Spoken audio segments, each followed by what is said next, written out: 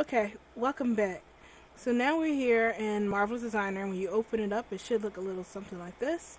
It has a default avatar and a default pattern here for you to look at. And it may seem intimidating, but don't worry about it. We're not even going to use these. So let's start off by configuring your Marvelous Designer real quick. If you look over here in the 2D window, up here on the top bar, if you only have these icons on the top of it, then you need to enable your 2D pattern tools. Sometimes when you install Marvelous Designer, it doesn't always enable the 2D pattern tools. You just have to check them by default. But once you check them, they'll always pop up whenever you open Marvelous Designer. So what you want to do is click on this bar that's right here and select the 2D pattern toolbar, and it'll give you all the tools you need to start working on your Marvelous patterns. So what we want to do is first get rid of this pattern, and then import our SLINK body into the workspace. So we're going to first go File and then New, and we're going to get rid of the default pattern. Then we're going to go to File, Open, Avatar, and we're going to look for the OBJ that we export. Ignore this one. That was something I did for somebody who got confused. And we're going to hit that. And when we clicked on our body, you'll notice it gives you this little menu that's asking how do you scale it. So we're just going to press this little box here that says M, and then hit OK. And then we have our SLINK avatar the way we had it in Blender. So that's how you bring in your body, and you can start making your clothes. Now, if you've already watched my other tutorials on how to use Marvelous Designer, then you really don't need to watch this video. The process is pretty much the same. There's nothing fancy you need to do. This is just a part of the video for people who are brand new and have absolutely no idea how to use it. So I'm going to go over the very basics of basics and teach you how to make the outfit that we were using in the intro, the t-shirt and a pair of pants. Because once you learn how to make a pair of pants and a t-shirt, you can pretty much make anything in Marvelous Designer.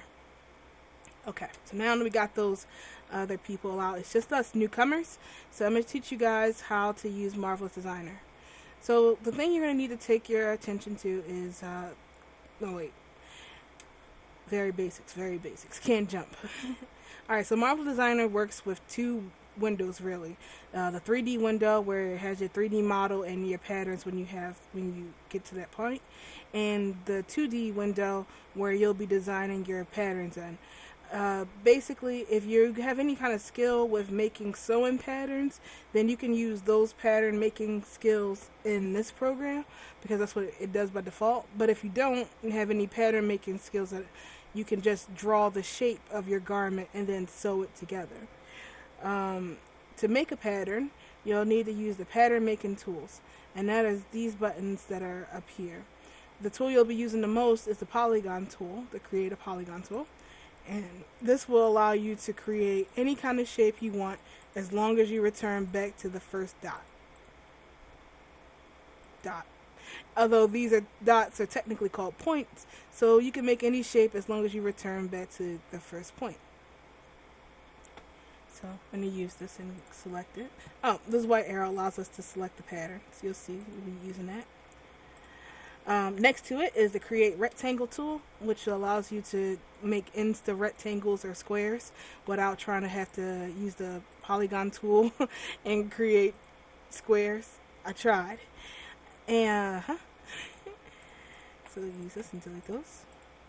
If you don't want a pattern, like if there's a pattern here that you want to get rid of, all you have to do is just click on it and then press the delete button, and you can get rid of it that way. Next to the Create Rectangle is the Create a Circle, which allows you to do the task of creating quick little circles if you want, without trying to use the polygon tool to try to create a circle, because that's like almost impossible.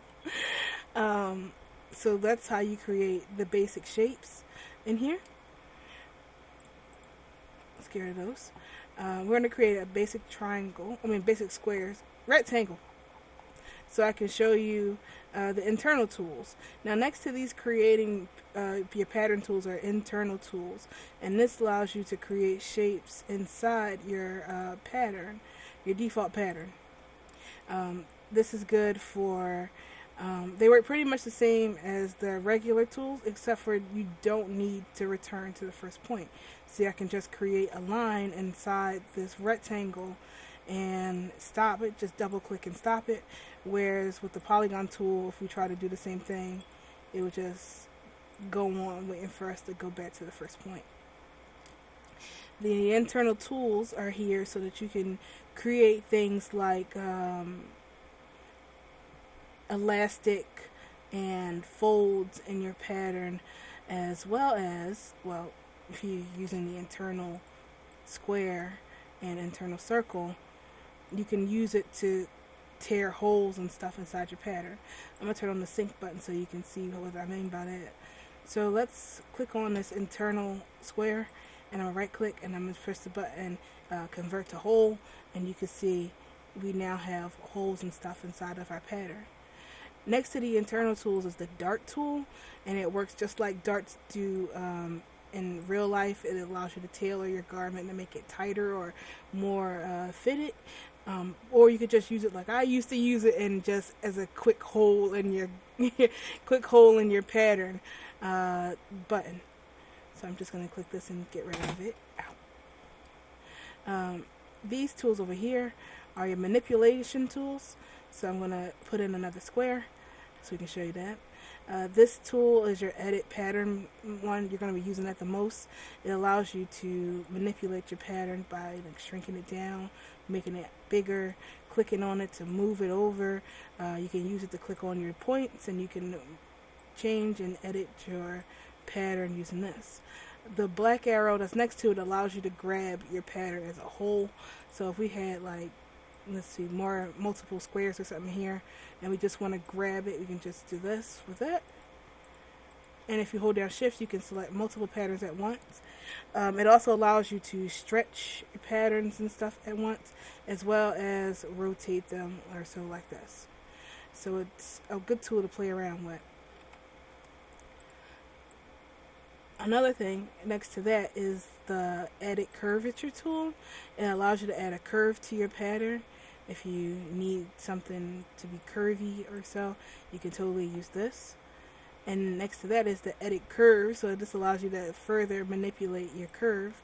So you can pull it up here, add a curve point here, and then do it like that. So that's good when you're trying to make like a French curve or something for a shirt, or you just want to make a really wacky pattern or something like that.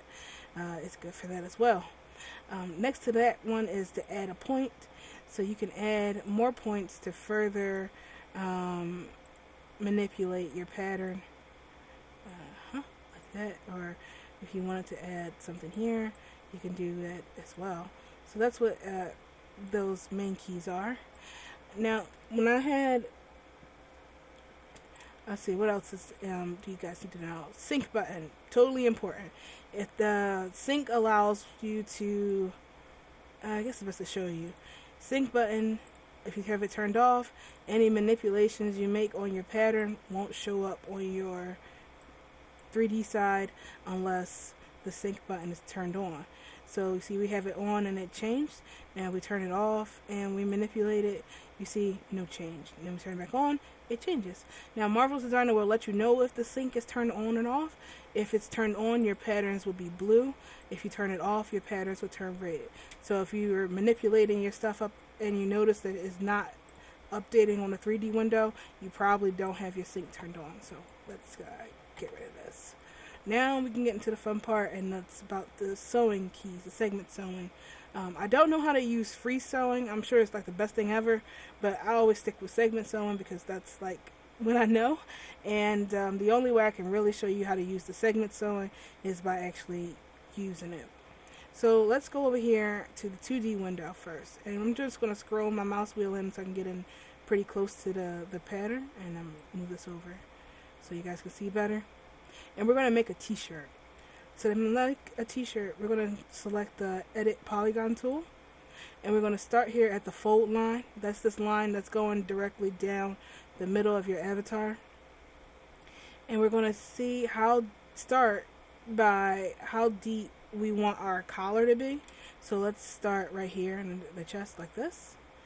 And then we're going to go up to our shoulder like like here. And then this is the point where you decide how long you want your sleeves to be. So I want it to be a t-shirt, so it should be about this long. This is how wide you want your sleeve to be.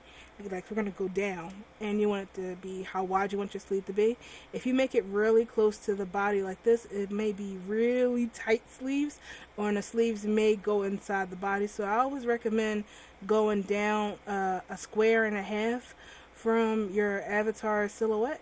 So somewhere around this area is a good place for normal, I guess, tight sleeves. Anymore, you'll have to go like down. But right here, half a square is good. So once we hit that half a square mark, we're going to go into, I guess, right underneath the armpit. Stop there. And then you're going to decide how long you want your shirt to be. So we're going to make it like fairly long, like right here about where her waist is. Or hips. Yeah, the waist is here, your hips are down here. And we're going to go back to our fold line. And if you're having a hard time making straight lines, you can hold down the shift key and it'll enable the snap so you can make straighter lines with ease. And then we're just going to go right back up to the top. The first mark, oops, I missed.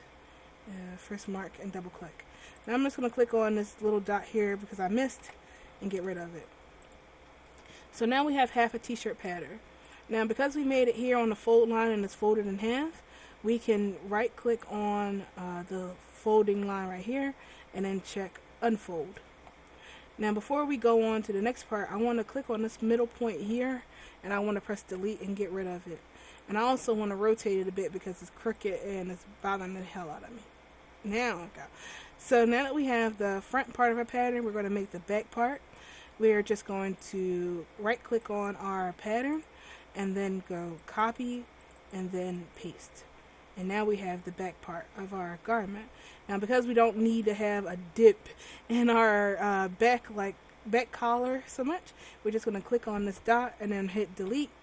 And then there we go, we got rid of it. So now we have the front part of our pattern and the back of our pattern. So now that we have that done, the next step is to, I guess, to help you out and make sure you keep things organized, we're going to name them so we know which part is which. Now, with a simple pattern like this, it's kind of obvious to tell which is the front and which is the back. But just in case you make more complex garments and things get all over the place, you may want to name them so you can keep track of what is what. So what we want to do is we're going to go to, click on the front part of our pattern. And we're going to go over here to the properties editor where it says basic. We're going to check this tab. Then we're going to check the plus where it says info. And we're going to see where it says name. And we're just going to name it front. Then we're going to click on the back part of our pattern. And we're going to do the same thing. And then we're going to name this back. Although for some reason every time I type in back, I always type in black. So, I mean back. So this is the front, this is the back. But it doesn't really help us because you have to click on it and be like, is this the front, is this the back? Or you're going up here like front and back.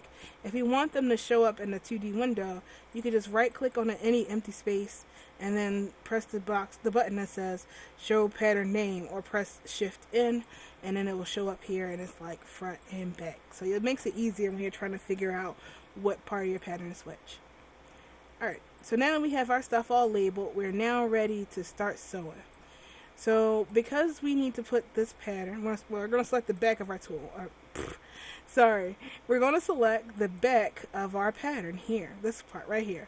And we're going to put it behind our avatar. Now once it's behind our avatar, we're going to need to flip it horizontally.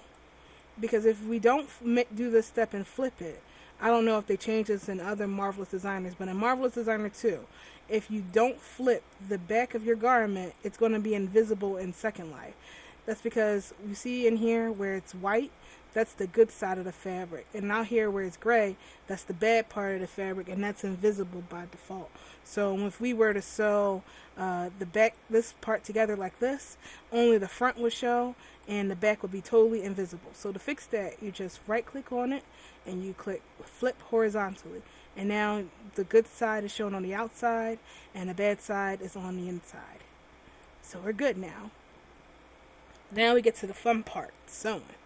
So you're going to go up here to these top tools, with these buttons right here. It says segment sewing, and you're going to click that, and you're going to take your mouse and you're going to put it on the edge of your garment right here. So let's put the top part right here, and you notice that it highlights when you click it, or when you run your mouse over. It tells you this is where you can sew.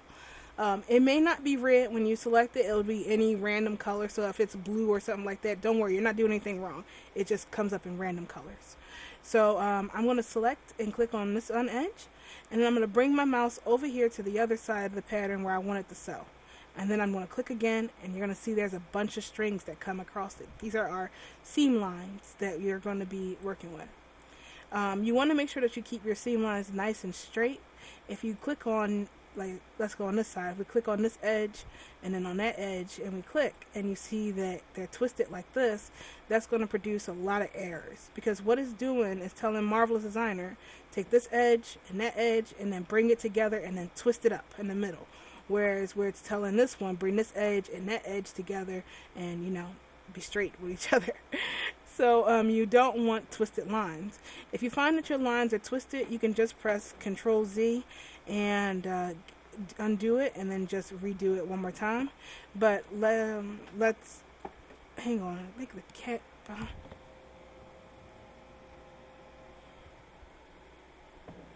Sorry, I was getting attacked by a cat. Like I was saying, the seam. Hang on one second. Sorry, cats. Okay, so like I was saying, if you have lines and they're crooked like this, and you've gone too far, and you can't press Control Z and untwist them, you can select this button right here, and this allows you to edit your seam lines.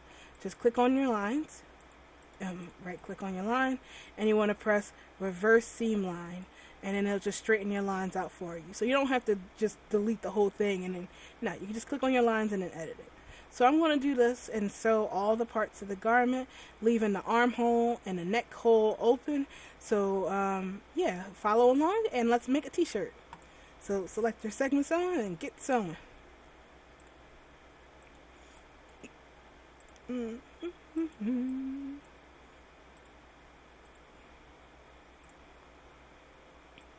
Alright, so this is how it should look, with the sides sewn, the top sewn, and leaving the neck open and your sleeves open.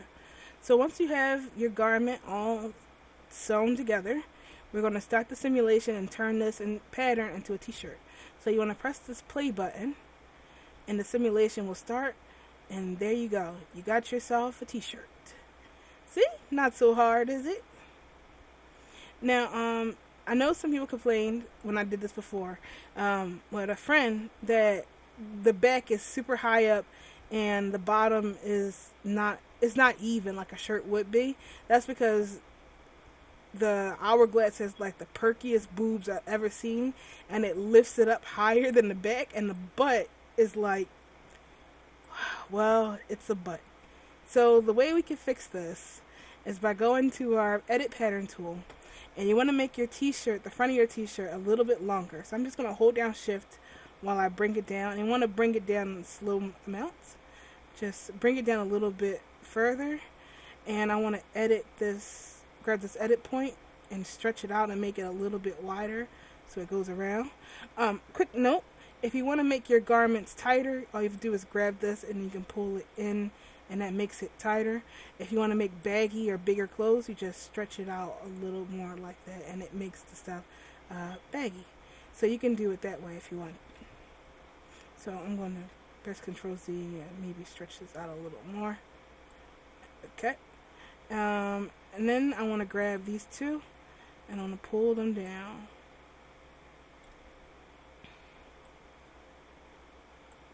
So you can just pull it down over the butt. I mean, this butt is huge. I don't know. Maybe it's because I'm used to my avatar. She's got a rather flat butt. So everything just kind of goes evenly. So I can try pulling it, and there we go. Now this is more like a dress than a t-shirt dress. So if I want to shorten it, you just grab the two ends and then you just pull it back up. So now it's like even all around than it was before.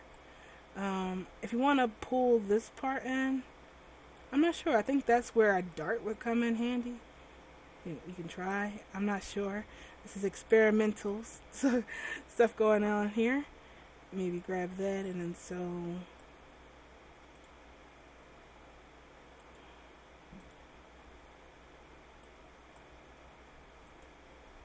Whoops, twist it. Can I find this?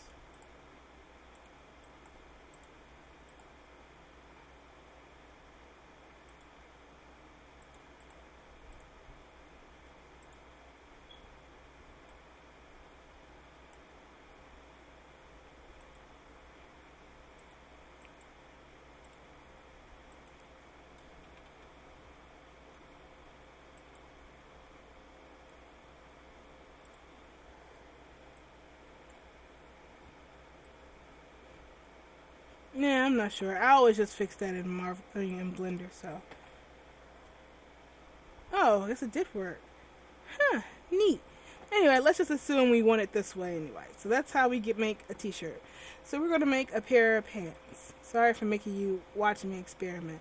I'm going to push this pattern over here, and I'm going to turn off the simulation so my computer can breathe a little bit, and we're going to zoom back into our body. So to make a pair of pants, you just do like we did with the t-shirt. Start at the fold line, and you want to go up here on the hip waist, and you want to go down to the crotch just a little bit below it, and you want to make a L going over to the right, a backwards L, and you want to bring it down to how long you want your pants to be. If you want to make short, you stop up here. If you want to make long pants, you go down. It really is up to you. So let's meet us in the middle and go like right here. Make capris. Then you're going to go over. Oops. And then you want to stop here at the hips. Right at the waist across from the first dot. And then you want to go to the first dot. And then you have pants. And then you're going to select your edit pattern tool. Click on the fold line. Unfold. And you want to zoom in. And you want to delete this little middle dot, because if we were to leave it, it'll be more work for us, because we'll have to sew right here and right here, where we could just delete this and we could sew and just right there. So I like to delete that middle one as well as this middle dot, and we have a pair of pants. So we have the front, and just like we did with our t-shirt, we're going to just copy and then paste, and then we have a pair of pants. So once we have that, we're just going to flip it horizontally, put it behind her, like so, and then we're going to segment sew just like we did with our t-shirt.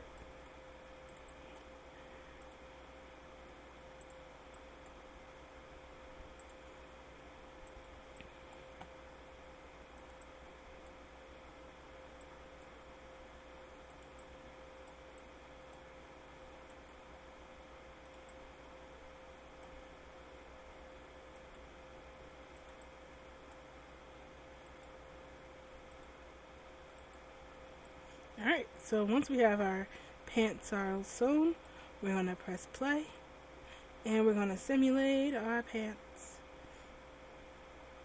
Eep. Okay, so now we have a slight problem here.